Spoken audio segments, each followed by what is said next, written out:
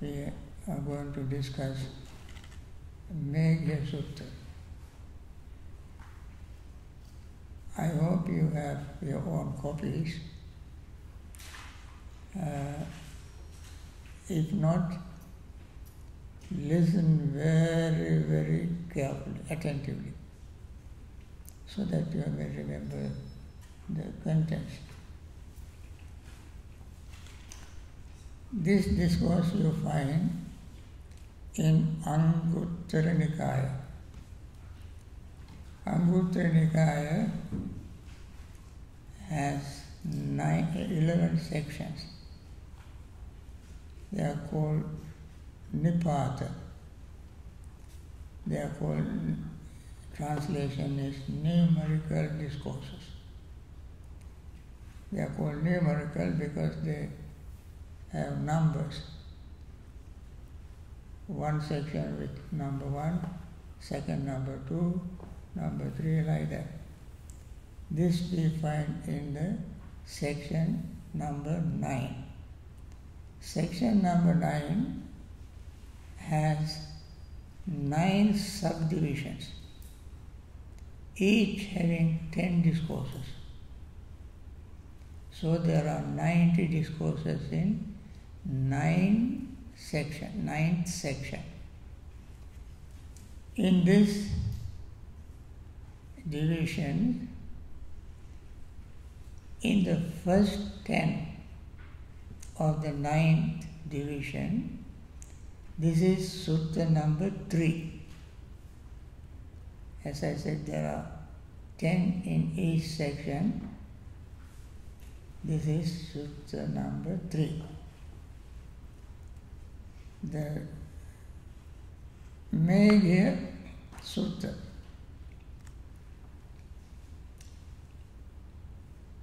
You can see the translation that one day Venerable Meghiya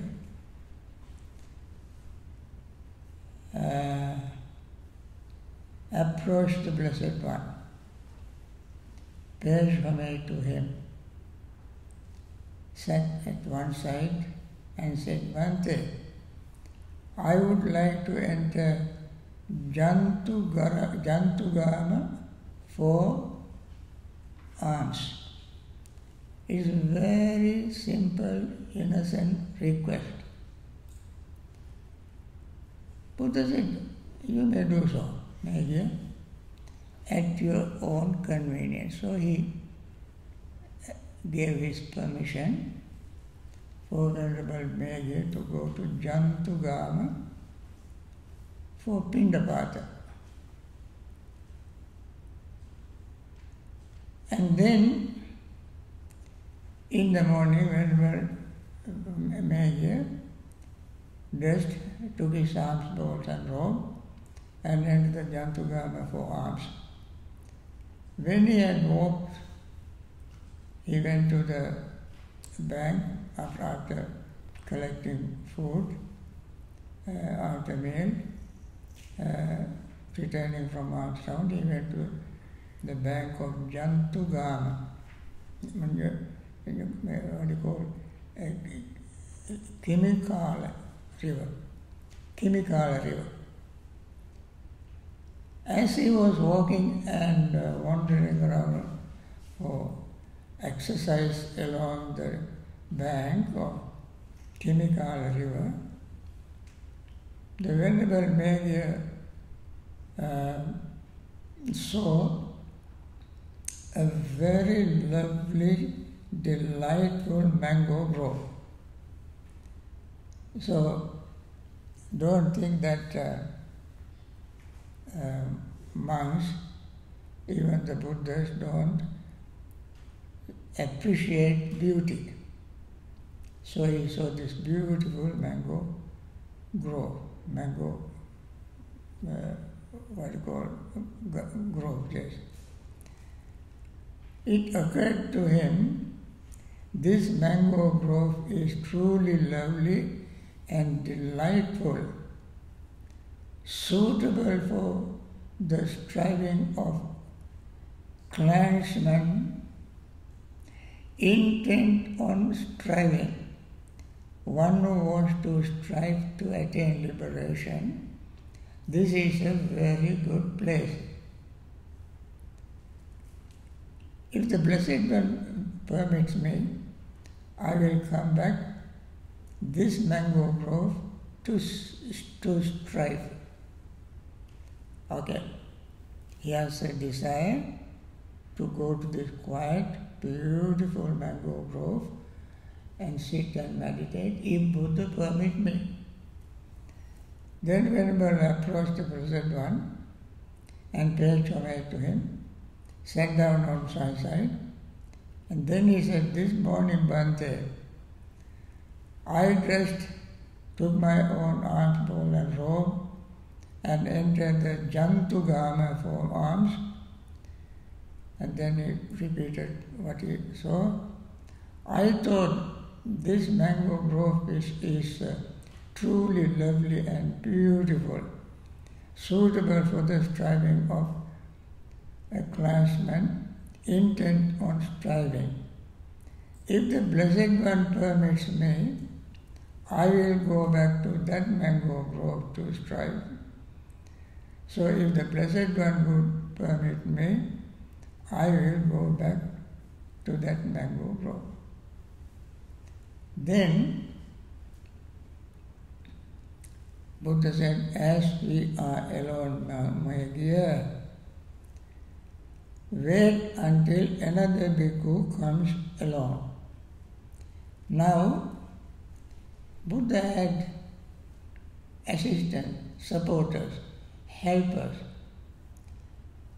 Before Venerable Meghiya, there were several other monks like Nagasamala, Nagita, Upavana, Sunakanta, Chunda, and all these were helping the Buddha, his assistant.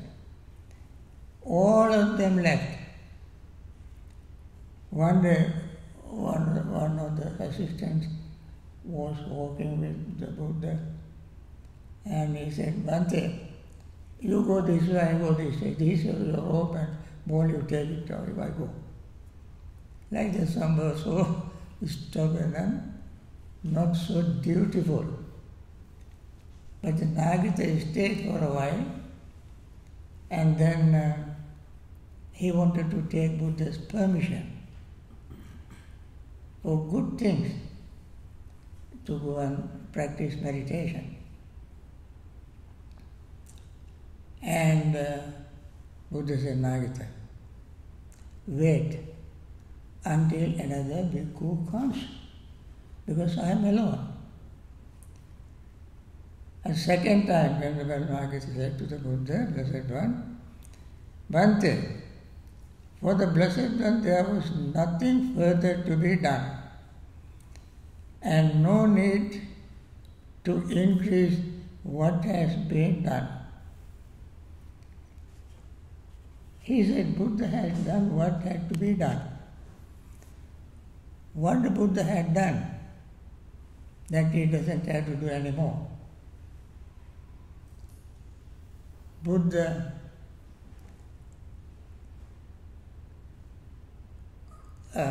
perfected in Four Noble Truths as the truth, function of the truth, and completed the function of the truth. That is called Satya, Kitcha, Kata.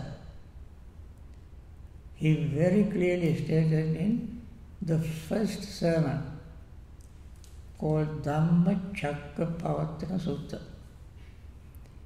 He said, this is the noble truth of suffering. This is the noble truth of suffering.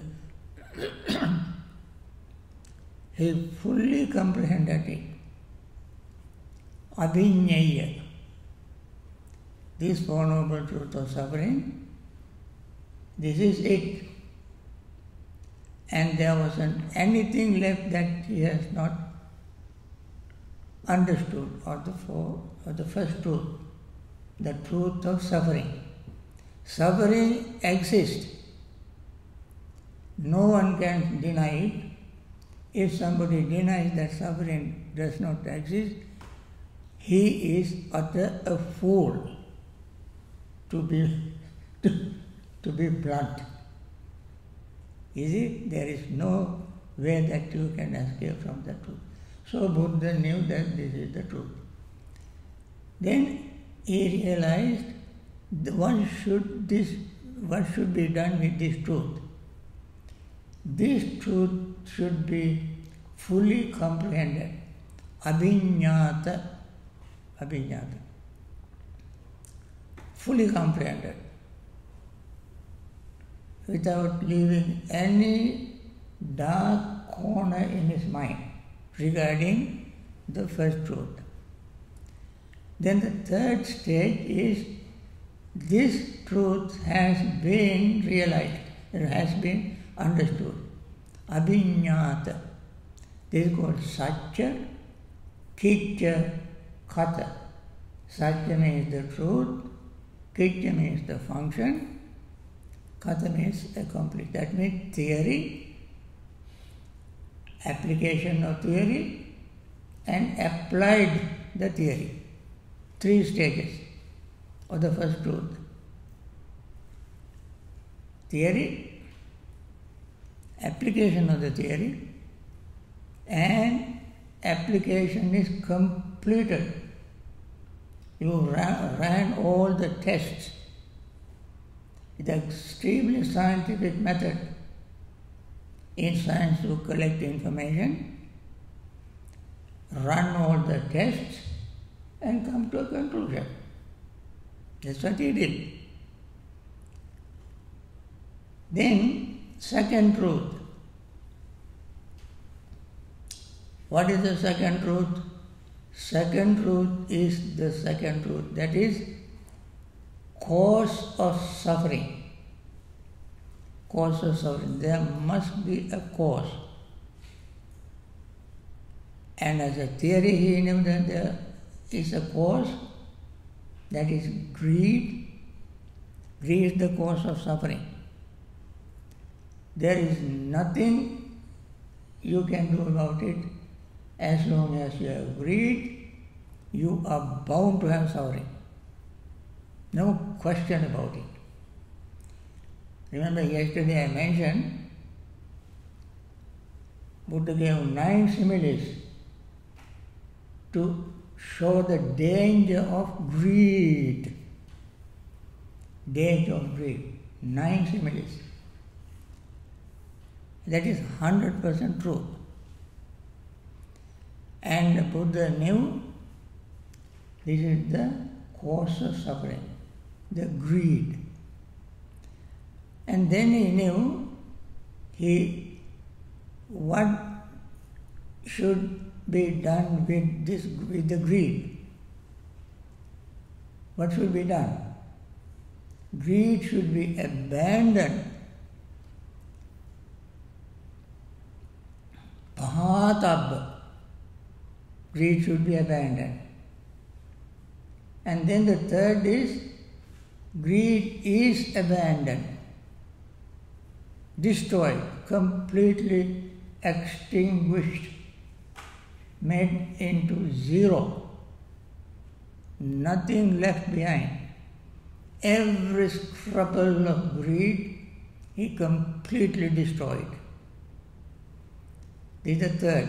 That means the truth as a theory, the truth of cause of suffering as a theory, and put into practice, and completed the practice.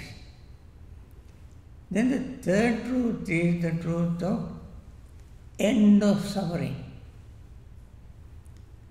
That is attaining, that is Nibbana. Cessation of suffering. When greed is completely destroyed, suffering completely comes to an end. He knew that. That is called Nibbana. If somebody asks you, anybody asks you what is Nibbana, the simplest definition of Nibbana is the total, complete destruction of desire. No question about it. And then what should be done about it? That should be fully realized. Should be realized. That's the practice. Then the third is has been realized. Nibbana is there. Nibbana should be realized. And Nibbana has been realized. You know, there is no way that you can play around Nibbana. You can go around it. We have to realize it in our own person. Don't ask somebody to give us nirvana. Don't try to go to nirvana from here to there. We can realize it within ourselves. So Buddha did that. Then the third truth. Theory, putting into theory into practice, and completed practicing. Then fourth truth is the path leading to the liberation of suffering. To attain nirvana, there must be a path, a way, a method. That sometimes is called Noble Eightfold Path or Middle Path. That is a eight-step system. He knew this is the path, and then what should be done with the path? The path should be practiced. Bhavitabbam. And then the third step is bhavitam. Bhavitabbam is to be practiced, to be developed. That's what we do, practice in meditation, practice in concentration, practice in mindfulness, practice in this. We are practicing. One of the steps of the Noble Eightfold Path. We have to practice it.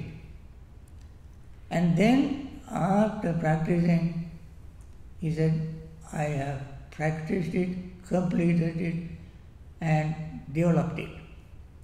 So as he knew as a theory, the path, there is a path, there is a theory, and if this theory should be put into practice, and then he realized that he has practiced it. Bharata. So, the Blessed One, nothing further to be done. In these 3 phases and 12 aspects of the Four Noble Truths was completed. Tiparivattam dvadasakaram yatha bhutam jnanadastanam suvishuddham avasi. Buddha said. Tiparivattam, 3 phases, dvadasakaram, 12 aspects of the Four Noble Truths was completed. And therefore nothing further to be done. So Meghiya said, Bhante, you have completed everything. No need to increase what has been done. So you are finished, complete. But first time he simply asked about can I go and spend the time there? Then Buddha said, wait until somebody else comes. He said, one day you can say that, because you are completed, finished. But I have something further to be done and need increase what has been done. If the Blessed One, second time also he begged the Buddha, when the Buddha, let me go. And the second time also Buddha said, as we are alone, Meghiya, wait until another bhikkhu comes. Third time Venerable Meghiya said, Venerable Sir, Bhante, for the Blessed One there is nothing further to be done, and no need to increase what has been done. But Bhante, I have something further. I have not finished my work. I need some time to practice meditation. Please, let me go. He begged the Buddha third time. I want to practice. I want to develop myself. I want to attain liberation. Please let me go. Then third time Buddha said, Meghiya, wait until somebody else come. But Meghiya, since you speak of striving, Meghiya, what can I say to you? You may go at your own convenience. If you want to develop, Buddha knew, Buddha was so compassionate. He saw Venerable Meghiya's enthusiasm, his urge to practice. At the same time, Buddha knew Meghiya will go there, but he cannot practice. He will come back. And he said, okay, go. He let him go. So Venerable Meghiya got up, paid respect to the Buddha,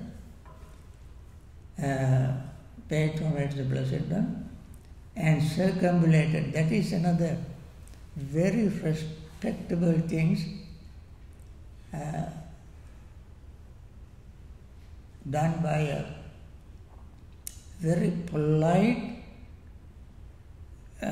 cultured person did those days. Paid respect and circumambulated. Went around the person, showing his right shoulder towards him. That means going in clockwise. Clockwise, this way. Not counterclockwise.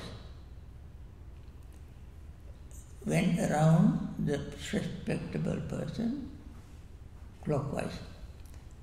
That we do even now when we go to the Bodhi tree, the pagoda, Buddha images and so forth. In Buddhist countries, people take flowers, hold their palms and go 3 rounds of the object. Venerable object is in the center. People go like this. This habit, this is coming down from the Buddha's time. Circumambulation. Keeping right side towards him, and went to the mango grove. He entered and sat down at the root of a tree to pass the day. Then, while the Venerable was dwelling in that mango grove, 3 kinds of bad, unwholesome thoughts frequently occurred to him. Now, in the Noble Eightfold Path, there is a kind of thoughts called right thought. What are the right thoughts? Nekkhamma sankappa, avyapada sankappa, avihimsa sankappa. That is thought of renunciation, thought of loving friendliness, and thought of compassion. These 3 thoughts are just the opposite of them. First thought of unwholesome thought of sensual desire, sensual thought. Second unwholesome thought of ill will, the opposite of metta. Third is thought of harming, the opposite of compassion, avihimsa sankappa. How that happened? it is stated that Venerable Meghiya was a king for 500 lives in the past. 500 lives he was a king in the past. And he felt like that. You know, when you go to certain places, you feel something strange. You don't have to have supernatural powers. You feel something strange in that place. As if you have been there, as if you have not been there, the place itself seems to be hostile. But for this monk, Meghiya, when he sat there, thought of greed, thought of hostility, thought of harming arose in him. Why? Because he was a king for 500 lives in the past, and now completely forgot that he was a monk. He remembered that he was a king, enjoying sensual pleasures. That is a very big part of king's life, enjoying sensual pleasures. All dancing, girls, singing, music, all this. He remembered that. Then sensual pleasure rose in him. As a king, when he was enjoying, then his spies brought 2 robbers, and he asked their executioners to put one to death by beheading. Then ill will came to his mind. Then he asked the prisoners, jailers, to take the other person to the jail, put him in jail for life. Then thought of cruelty arose in him. This was assailing him, bombarding him, and obsessing him. He cannot meditate. And he thought, this truly is astonishing, amazing. I have gone forth out of faith from the household life to homelessness, and yet I am still stopped by these 3 kinds of bad, unwholesome thoughts. Thought of desire, thought of ill will, thought of harming. He could not control. And then he went to meditate. Buddha knew all this in advance. That's why he was not thinking of himself. Buddha was thinking of Meghiya. And Buddha therefore knew that Meghiya could not meditate. And Buddha knew exactly what was going to happen. And since Meghiya insisted that he wanted to go, Buddha said, finally, okay, go. He knew that he would be coming back. And then, when Meghiya, after all these things, he tried many times, cannot meditate. Then returned to the Buddha, paid down respect and sat down on one side. Here Bhante, then he repeated what had happened. Then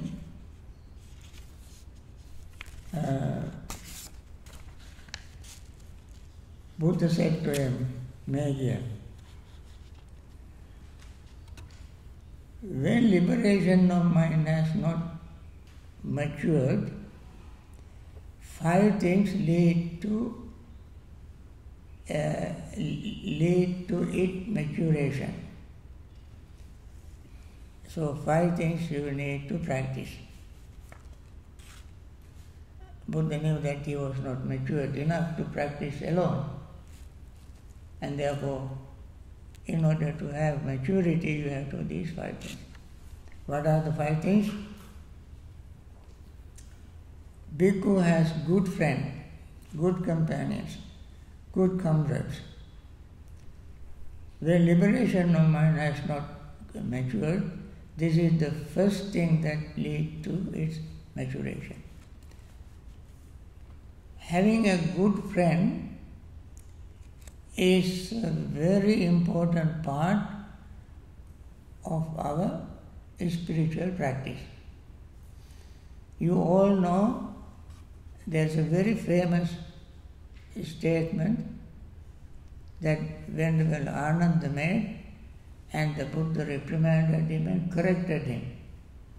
Venerable Ananda said, Venerable Sir, said to the Buddha, Venerable Sir, good friends, Kalyana Mitta, is 1/2 of spiritual practice. Spiritual 1/2. Buddha said, Ananda, don't say that. Don't say that. Not only 1/2, complete practice depends on good friend. The entire practice depends on good friends, not 1/2. Good friend has qualities. He is pleasant, fair. He is respectable. He is respectable and he respects others. You can be respectable, but looking down upon, that is not the quality of a good friend. Good friend, being respectable, at the same time respect others. Respecting others doesn't mean bowing down and folding palms and like that. Respect others' personality, opinion, behavior. Whatever the person is, you must respect that person's personality. Then, good friend is advising, talk. He can talk. He doesn't hide things. And also good friend is talkable. That means he accepts the talk. If somebody gives advice, he accepts it. It's like tameable. He has a patience. He is compassionate. He is loving, friendly person. Without any reservation or hesitation, he gives good advice. He never misleads someone. Always gives good advice. He never looks away when somebody is in trouble. He is there to help the person. And he is the one who knows the Noble Eightfold Path. He shows other people how to practice the Noble Eightfold Path, including understanding and so forth, all the steps of the Noble Eightfold Path. What else do you need? So Buddha said, even if we take a cane and beat you, asking you to leave, don't go. Stay with him. Even if you beat and ask you to leave, don't leave. Stay with him. That's the nature. So Buddha said, and also to attain stream entry, first stream entry Sotapanna, you have to listen to Dhamma, you practice Dhamma, follow the Dhamma, learn, listen, remember, practice and have good friend. Kalyanamita associate. So good friend is a spiritual good friend, not drinking partner, not gambling partner, not nightclub going partner, not dancing partner. Good friend is not like that. Good friend is always thinking of how to liberate himself or herself and help others to liberate themselves. Anyway, that is number one. Number two, virtuous. Virtue has many aspects of virtues, lay people's virtues. For the lay people, the virtue means sila, morality. Observing moral principles. For the lay people, 5 precepts are the minimum they must practice. They can practice it. The monastic, Patimokha has 227 precepts for monks and 311 for nuns. If they are monastic, monks or nuns, they follow Patimokha. Process of good conduct, that is, they have to have Indriya Samvara, Ajipara Suddhi Sila, Pratyasannistita Sila, and so forth, restrain in their senses, restrain in their eating habits, Jagaryanas, they restrain their sleeping habits, don't become lazy and so forth. And resort, seeking dangers in nature, in minute faults. That person who is expecting to be pure, lead in the path of purification, the person must be afraid of doing even the slightest wrong thing. Having undertaken the training rules, he trains in them. When liberation of mind has not matured, this is the second thing he must practice. Now the third is, again bhikkhus, gets to hear at will, without trouble or difficulty, talk concerned with austere life that is conducive to opening up the heart, that is, talk of fewness of desire. There are these things, fewness of desire, when you are too demanding, your mind will be obsessed with greed. Then contentment. You have to be satisfied with what you have. It doesn't mean that you should not work hard to earn living. You must work hard for your living. But you must not grieve for not getting more than you deserve. Once you got certain amount, you have to be content. This applies to monks as well as lay people. On solitude. Solitude is also very important, that there are 3 types of main solitudes: physical solitude, mental solitude, solitudes from defilement. Kaya viveka, chitta viveka, upada viveka in Pali. Then the talk on virtue, sila kata, talking about developing morality. When we talk about developing morality, we encourage each other, and then each other are on the same pedestal. They are practicing together in harmony. Then things go on very well with them. And then virtual behavior and concentration. Of course,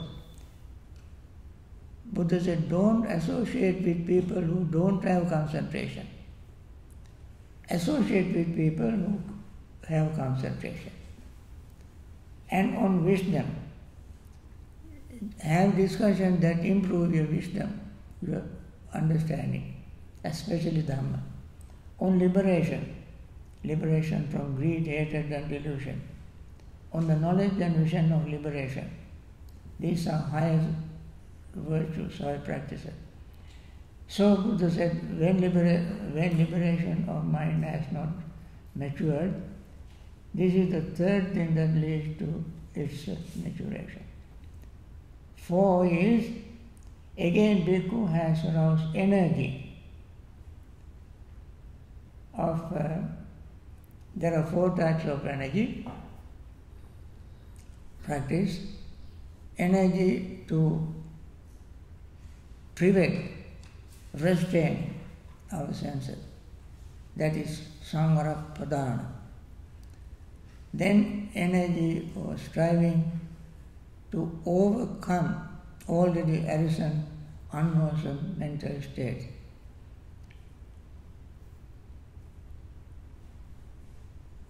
And energy or effort to arouse unarisen, wholesome mental state. Then energy or effort to develop, cultivate, maintain, sustain, support wholesome mental state that is already arisen. I have no time to enlist all these categories in detail, but we have to remember this. Then, these are the things that one has to practice in order to mature one's own spiritual practice. Then the number 5, again bhikkhu is wise. Now this is also a very important thing to remember. What is wise? How can one be wise? What shall one do, should be done to be wise? He possesses the wisdom that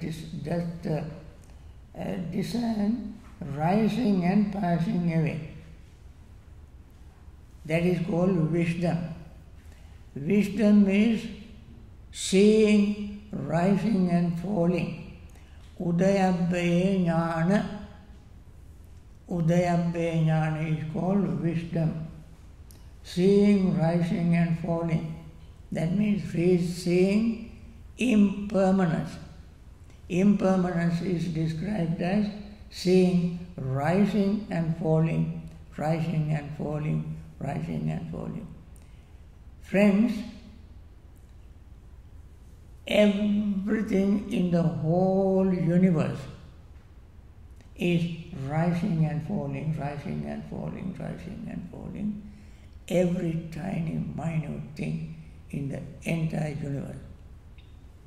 Seeing this very clearly is called wisdom, which is noble and penetrative and lead to the complete destruction of suffering. When we see rising and falling or impermanence exactly as it is, then we can end our suffering. How? When we see rising and falling, we can end our suffering. How can we end our suffering? By seeing rising and falling. How can we see rising and falling? Chemists can see rising and falling. Physicists can see rising and falling. Are they enlightened?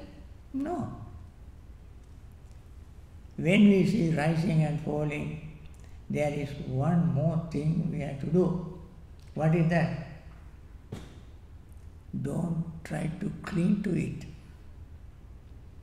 If you cling to something that is rising and falling, you end up in frustration because you cannot cling to something always rising and falling.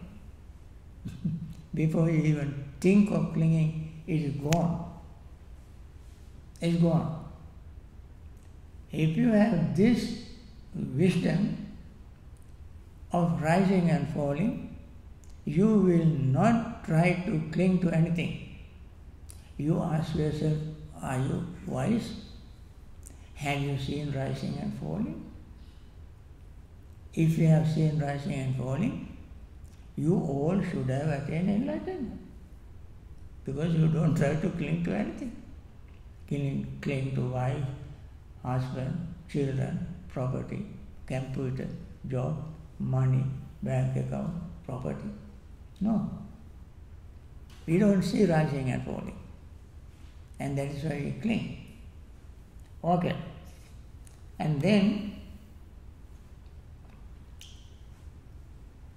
when liberation of mind has not matured, this is the first thing that leads to the maturation.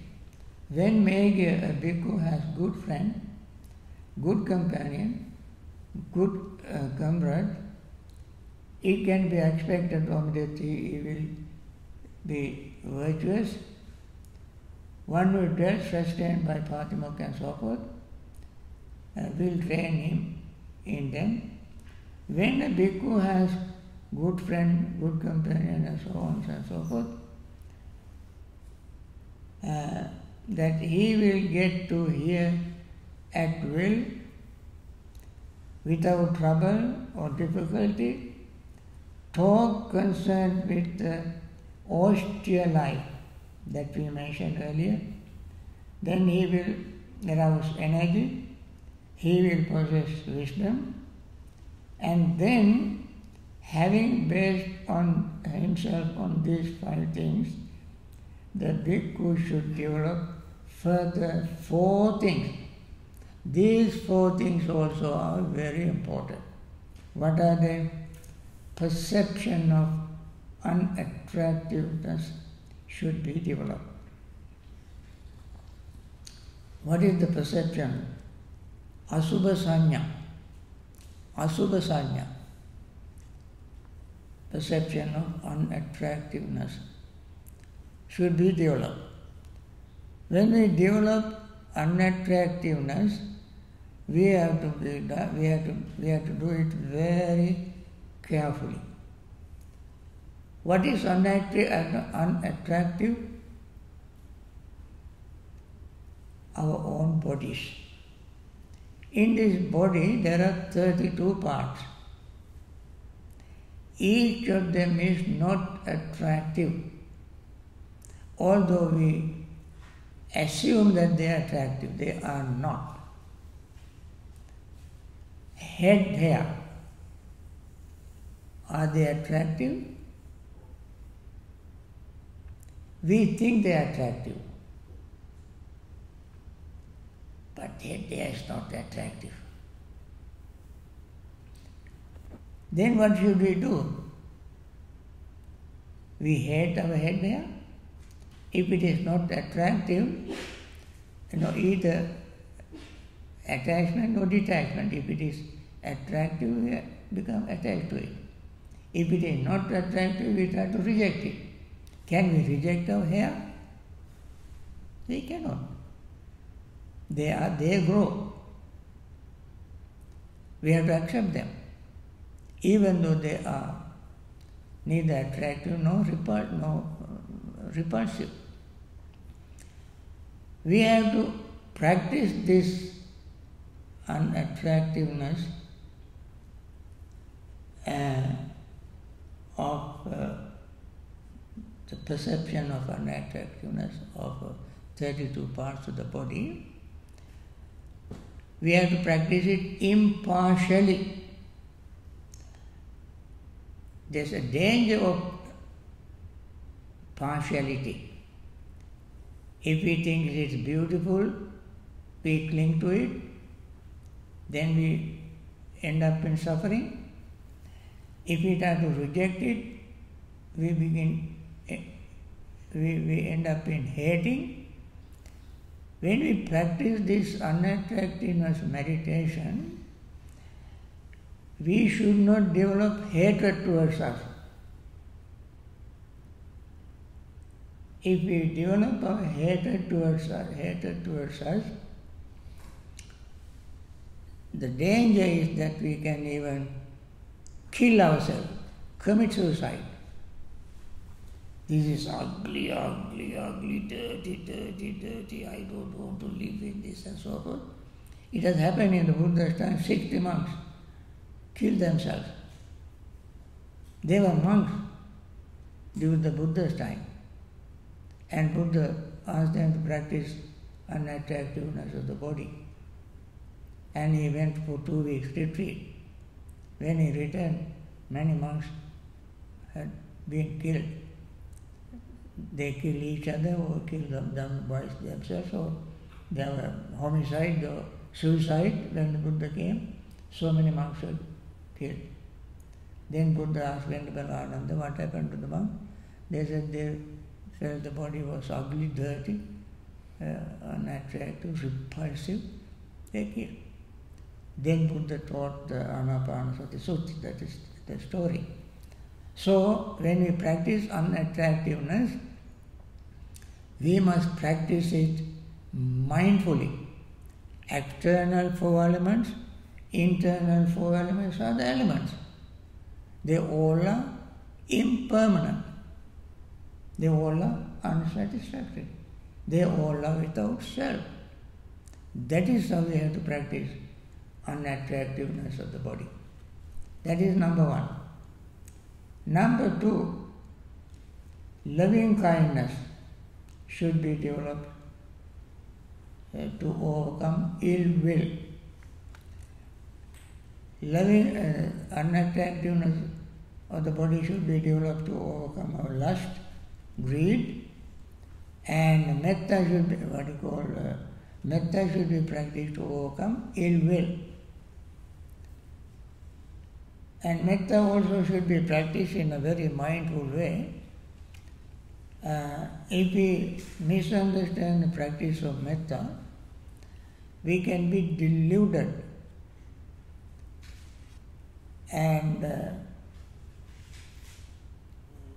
one example I tell you, in metta, the benefit of metta discourse called Metta Nisansa discourse. In that discourse, Buddha has given 11 benefits of practicing metta. One of them is that when you practice metta, fire, poison and weapon does not affect you. Nasa agiva, sattama, visamva, kamati. That is the 7th benefit. And people think if they practice metta, fire will not burn them. Poison will not hurt them. Weapons will not hurt them. That's what they literally, they take it literally and think that these will not affect us. Fire will not affect us. Poison will not affect us. Weapon will not affect us. Suppose we are practicing meditation and closed all the doors and windows and somebody comes and set fire to the house. Do you think we won't be burnt up, burned in the fire? Surely we will be burnt.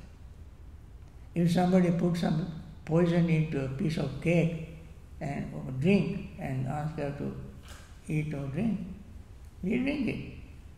Poison will affect us. If somebody comes behind and with a close range shoot, bullet definitely goes through our body and we will be killed. So what does it mean that fire, poison, weapon doesn't affect me? It simply means this: ill will not affect us. Ill will not arise in us. Then we practice metta. There is a Aditya Pariyaya Sutta in Majjhima Nikaya, in our Vandana book. Aditya Pariyaya, that is fire sermon. In the fire sermon, Buddha said, because eyes are on fire, ears are on fire, nose is on fire, tongue is on fire, body is on fire, mind is on fire. Fire of what? Ragagina, dosagina, mohagina, aditya. Chakum beke aditya, rupe aditya, chaku sampasa and so forth. All these are on fire. On what fire? There are 11 fires. Greed, hatred, delusion, birth, decay, death, sorrow, lamentation, pain, grief and despair. These are the 11 fires. We are burning with these fires. When we practice metta, these are the fires that will be extinguished. Greed will not arise, hatred will not arise, delusion will not arise in the mind. They all will completely be vanished from our mind when we practice metta. Therefore, metta practice should be extremely important. We must do it mindfully, correctly, with understanding. Then the third is mindfulness of breathing should be developed to cut off thoughts.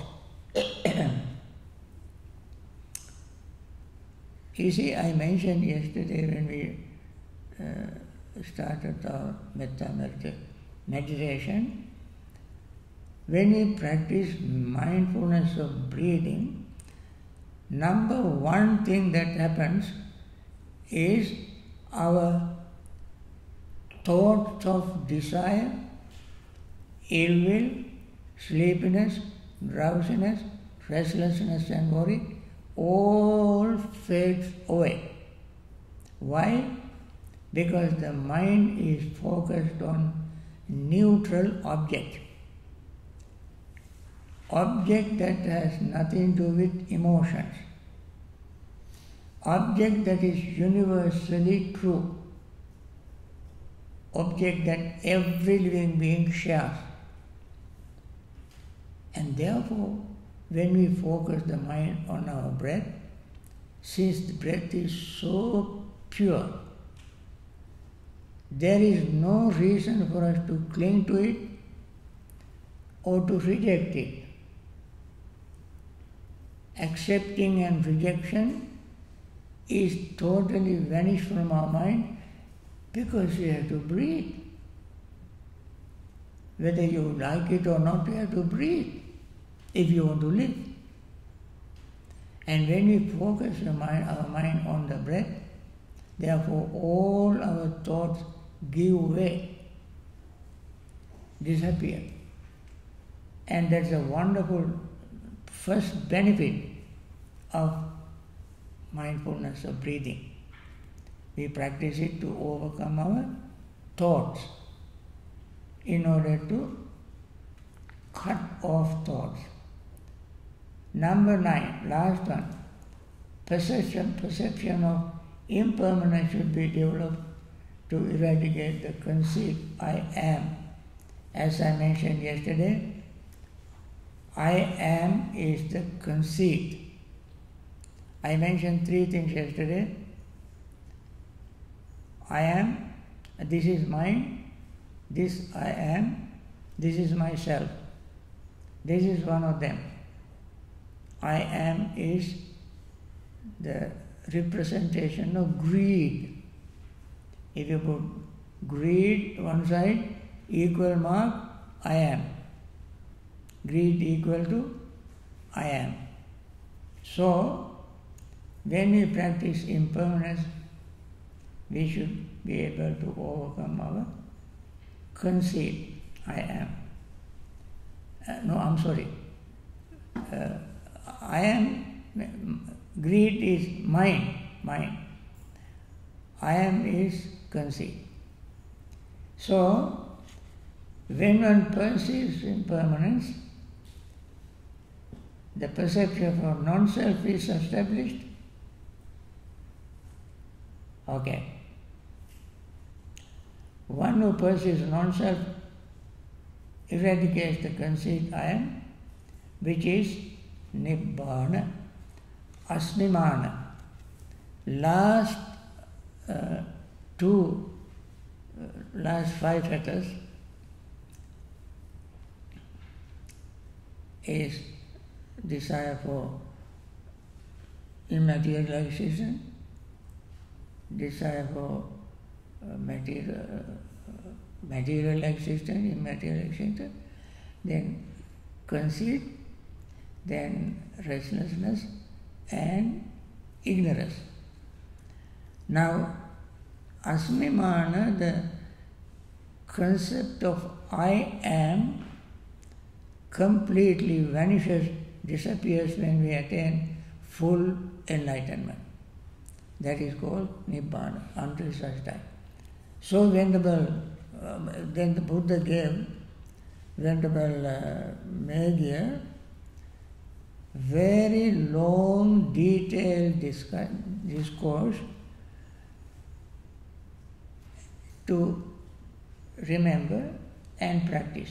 Then Venerable Meghiya practiced it according to the Buddha's advice, because this is a very rich discourse, full of meaning, full of advices, and Venerable Meghiya followed these advices, and soon he attained full enlightenment after the Buddha's advice. One thing Buddha did not say, that is what I told you, I asked you not to go. You came back again. He did not say that. He even did not mention anything about that. He said, Meghiya, when the mind is not mature, spiritually not mature, these are things you should do. When you do this, you can attain liberation. So, after that you go to that mango grove and practice. Venerable Meghiya didn't have to go there. Very soon he attained enlightenment by following these instructions. So friends, that is the end of today's talk, and I hope you have learned something from this, and we learn something to put them into practice and liberate ourselves sooner or later, sooner the better. Okay? Thank you. So